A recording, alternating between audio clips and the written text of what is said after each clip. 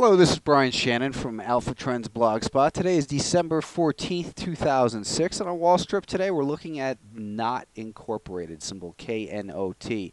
If I didn't know any better, I would have thought that we were looking at a chart of Taser 3 years ago.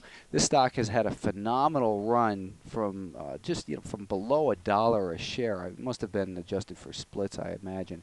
But from $1 a share in late 2003, something happened that woke this company up out of its coma, and it's been pretty much straight up since then.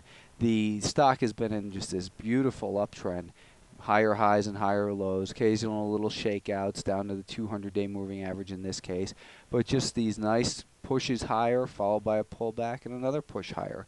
The stock is definitely something that isn't the right type of stock for a lot of people's personality because of the volatility in there. However, it's the right type of stock if you like money, and this has been a great place to make it. So right now, the way it looks like in this stock is maybe it's not quite done going up yet. It looks like a pullback to the rising 20-day moving average. Now, the way I look at moving averages is potential levels of support. I don't like to buy as a stock touches, for instance, the 10-day moving average right there, although it would have worked. And I don't like to buy when it touches the 20-day moving average. To me, a moving average is just a reference point. It's something to compare the price to, and it tells us that here's an area where there's the potential for a change in short-term trend. Now, the short-term trend clearly is lower as the stock has dropped from 29 down to 27. So now that it's in this area where there's potential for support to be found, it tells me it's time to look at a shorter-term time frame. So let's take a look at the 30-minute time frame in this case.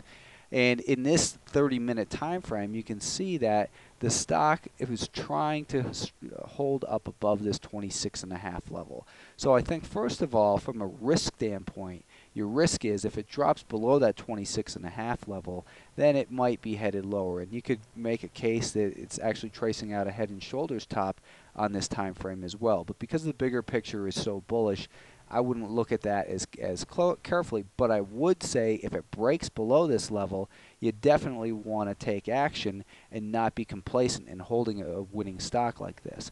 So how would I purchase the stock with a stop at 26.5? Well, first of all, let's look at the price target.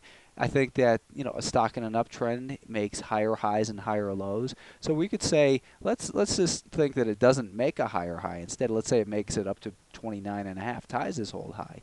So that's about, let's say, $27 a share, $2.50 away.